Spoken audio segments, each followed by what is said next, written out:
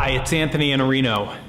Over the past couple days, I've watched a person I know struggle to produce a result that they really needed to produce.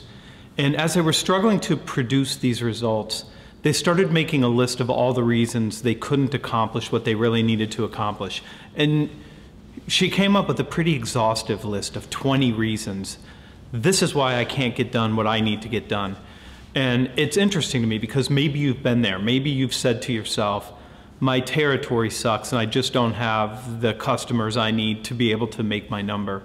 Or maybe you've said, all of the best customers in my territory are already taken and they're not responding to my email, they're not responding to my calls, and I'm struggling to produce this result I need. Or maybe you've said to yourself, I don't have enough time to actually do these things, even though all of us have exactly the same amount of time, and we all get to make the decisions on how and what we focus on. And this really is the crux of the issue.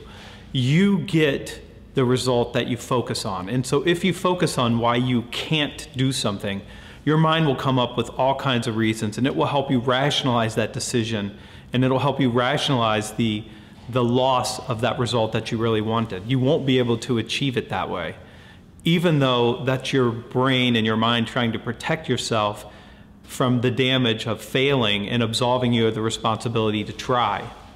But there's another way, and so with a little prodding and a few questions, it turns out that there's another list that you can make too, and you can make this list yourself and you can help other people that you work with to make this list. But you have resources available to you. And when I prodded this individual, it turns out that there were resources. She had people who could help her with the challenge she had.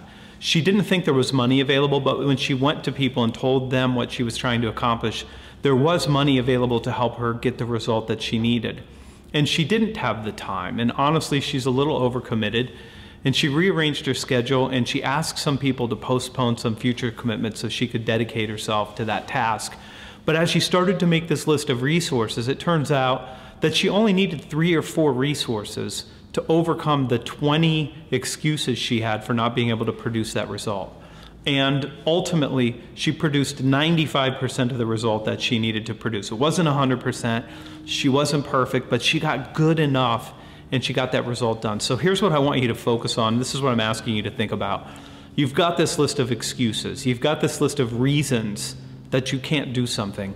You need to match that list with a list of resources, of all the things that you can call upon, whether it's some sort of internal resource, whether it's friends and family, or peers at work, or money or time, whatever it is, you have the resources. And when you start making that list, you'll start to look at your problem through a new lens, a more powerful lens, and a lens that's gonna let you produce the outcome that you want. I'm Anthony Iannarino, thanks for being here. I'll see you next time.